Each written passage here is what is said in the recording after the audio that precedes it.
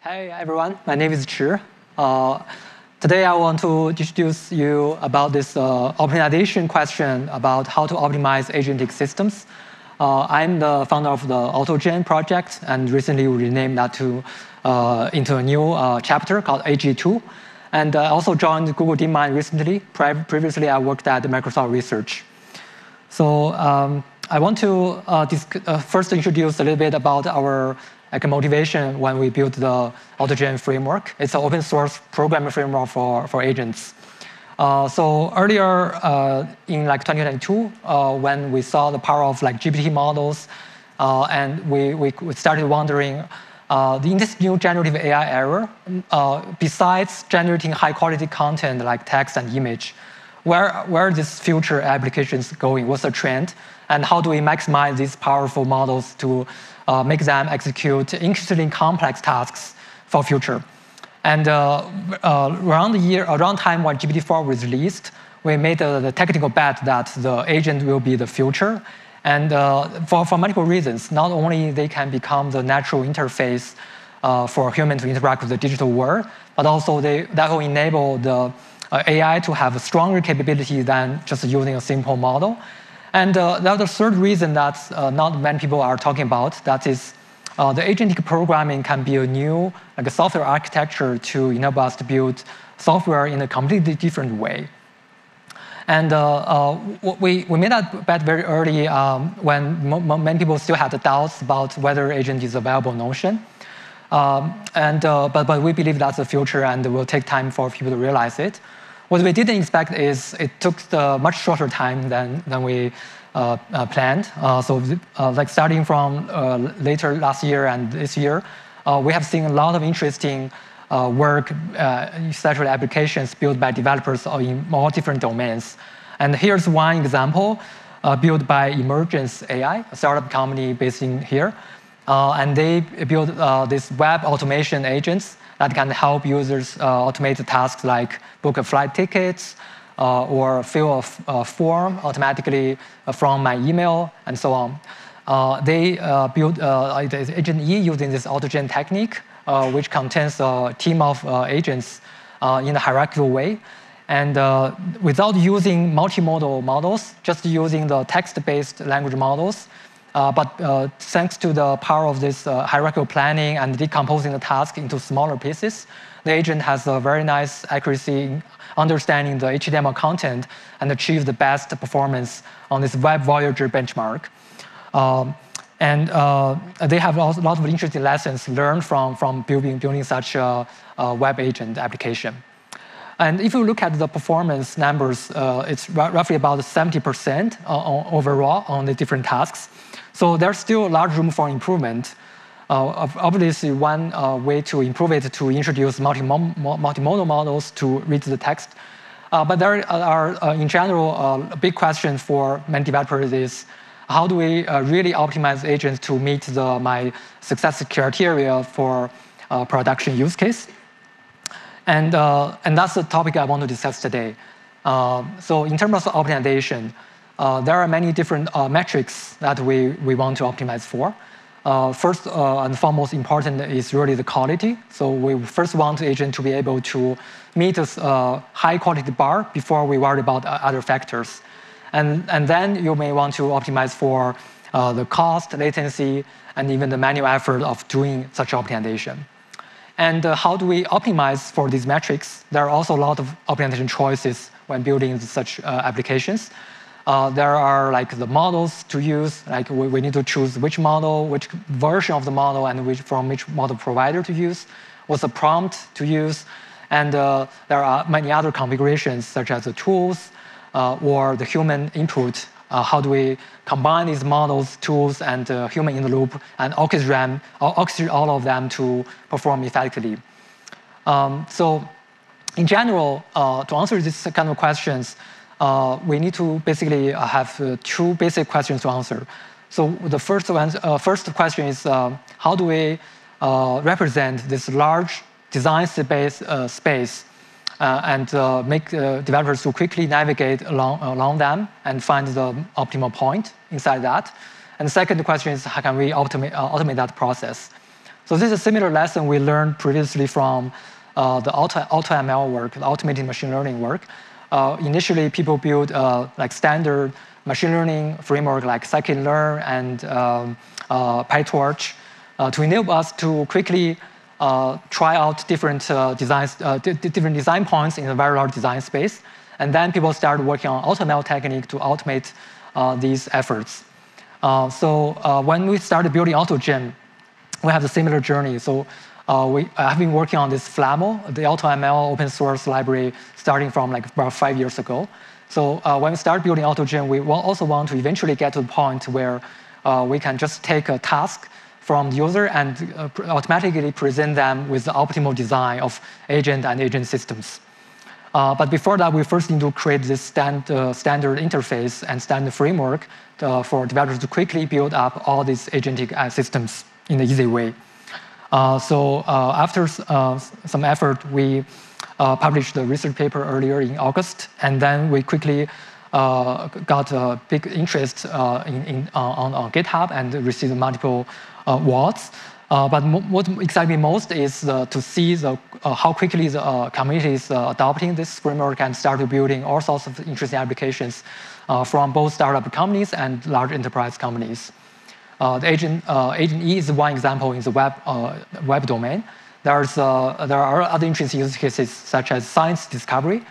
We have found multiple scientific use cases for example, for protein design, for material design, and even proposing new scientific hypotheses for any arbitrary scientific domain using ontology knowledge graphs. And another example is in software development and data analytics. So we have seen a lot of interesting use cases from the community. And then to summarize these practices, we offered a course on this DeepMind.ai called Agentic AI Design Patterns using AutoGen to talk about how we handle these different important foundational design patterns. But if we just try to simplify this concept a little bit here, the most essential concept in AutoGen is quite simple. It asks the developers to think about arbitrary complex applications in two simple steps. The first step is to define the agents, and the second step is to get them to talk. So this agent notion in AutoGen unifies many different types of entities, including the language models, including the tools and the human inputs. An agent can use any of these primitive capabilities to generate replies, send messages to other agents, and then receive requests from other agents, and then start performing actions. You can use a mixture of these backends as well. And how do we get from these relatively simple agents to more powerful agents that can perform more complex tasks? The answer is that we can compose this multi-agent chat in different ways, in different conversation patterns. And then we can, for example, nest multiple agent chat inside of one single agent and make that agent perform much more complex tasks. And you can recursively build this up and transit from the multiple agent to single agent. The examples of multi-agent conversations are like simple two-agent chat, a sequential chat that consists of a sequence of predefined chats, and only the previous chats finish, the next chat will happen, and it will carry over from the previous chats the most essential information to the next chats. There's also the group chat, which is more flexible. So like we put everyone in the same group, and they can speak in different orders. And this order is dynamically decided by the group chat manager who performs this orchestration. And you can also add constraints to specify when to transit from one agent to another. And by using the building blocks, you can easily, quickly navigate a large design space. We have seen a lot of interesting creation and interesting innovative experimentation out of this using these basic building blocks. So now we're entering the next phase of more automatic techniques to optimize for these metrics from different dimensions. Here I list a few examples of the agentic optimization techniques. They target 4 different metrics. The agent optimizer, for example, targets for the quality and in the same time try to reduce the manual effort for optimization. And the optimization choice it tries to optimize is the tools that we can provide to the language model agents.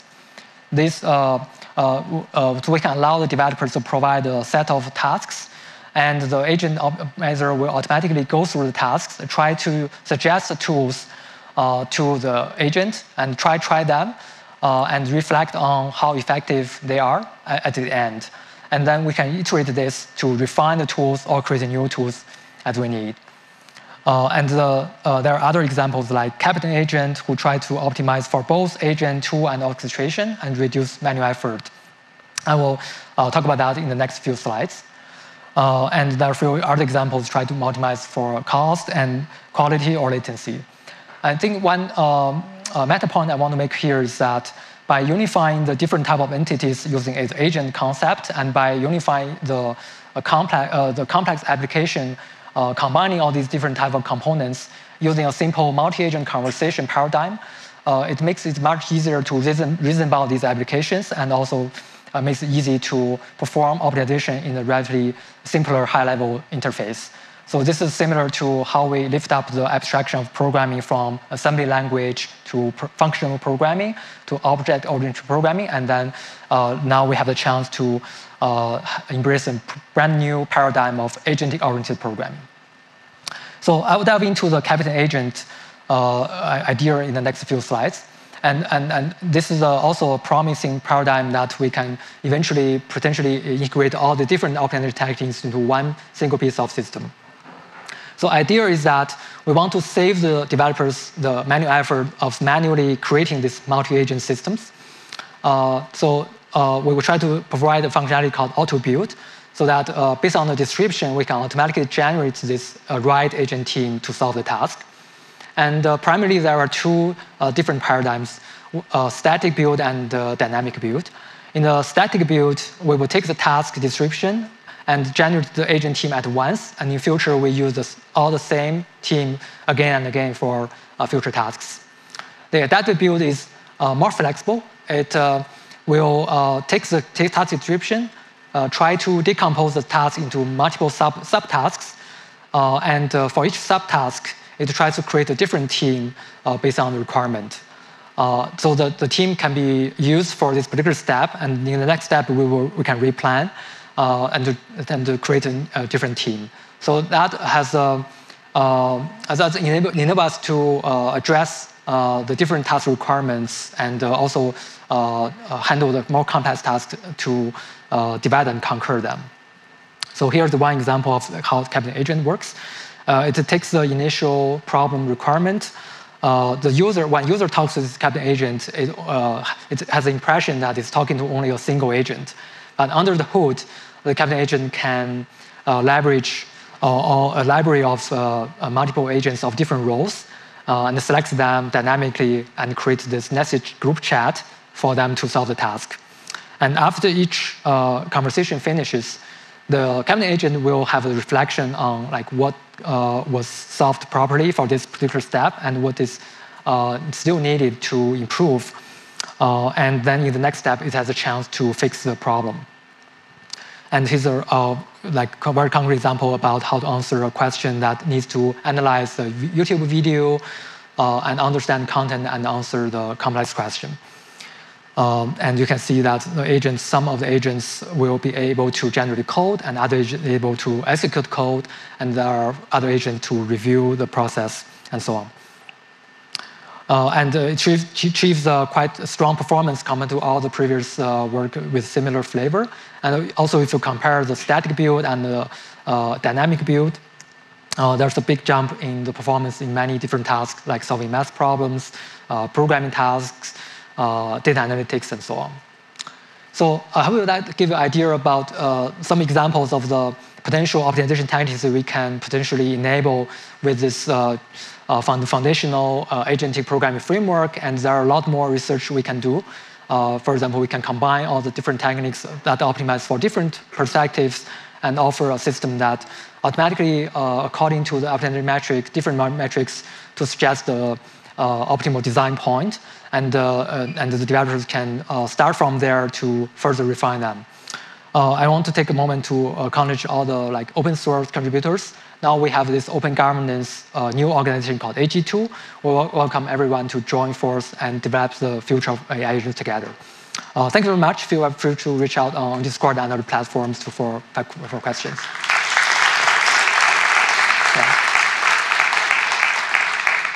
Do I still have questions do I still have time for questions? Yeah. Okay, good. Any question? Yeah, please. Yeah. Thanks for the great presentation. Yeah. Right, so, I have one question about about the measurement of the performance. Yeah. Right. So, so you in one of the papers you said it was around 85%. So, my question is about the failure cases. And the failure cases can be simple. Like, for example, if I ask to book a flight, right, it might just fail to book a flight. Yeah. Or it could be book the wrong flight. Or it could be did something very weird, like RM minus RF slash, right? Yeah. So how do you account for that in this evaluation framework? Yeah, that's a very good question. One thing I want to mention is that using these agents, we can potentially build automatic evaluation systems that help us better understand how good my application is and go beyond the simple success rate. Because sometimes you can't tell the difference just by looking at the numbers if they are very close, but the two systems can potentially making very different kind of mistakes or failures. We have some research recently called Agent Eval. That's about creating several agents that automatically look at the execution logs and suggest different success criteria, different dimensions to consider for this application. Exactly like what you mentioned, if the application is about flight booking, the agent can automatically suggest several different sub-criteria to check, and then automatically provide scores for this particular run, how good it is at each dimension, and for the next run, how good it is, so that it can give you an idea not about the overall numbers about different techniques, but also the area that need further improvement or the area that's already doing well. So that provide more insights. And you can further include human in the loop to provide more guidance to the agents so that they can refine our criteria or scoring part of it. So this multi-agent design can enable you have created the agents that be responsible and focus on different success criteria. And in some of the use cases we see from the community, they can generate really nice report all the way from a simple question. It can generate long and comprehensive report that are good at all the different criteria. And that's because they have a different agent teams that each of them focus on different perspectives of them and eventually combine the result to generate a nice comprehensive report. Yeah. Okay. One more question, please. Yeah.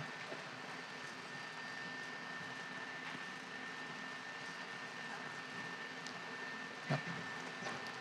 Pass this one down.